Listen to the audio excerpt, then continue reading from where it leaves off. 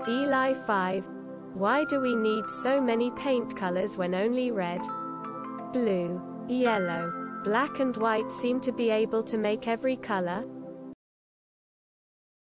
Would you rather buy 2 buckets of paint to make one color, or just buy 1 bucket of the color you need?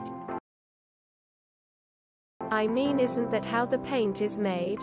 Are you suggesting we make our own color formulas based on 3 available pigments? That's some communist-sounding shit. Because it's easier, more precise to have the various colors pre-mixed.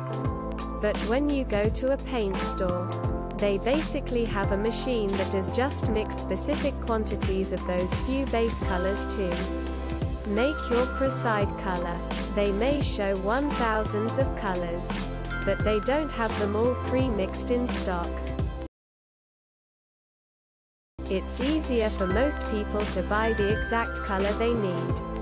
I do scale models and have about 50 shades of gray on my shelf for different aircraft. Why? Because I suck at mixing paint and knowing what to mix in what proportion and doing it consistently. On the other hand, ever watch Bob Ross paint? He uses around 11 colors total and mixes it on the fly.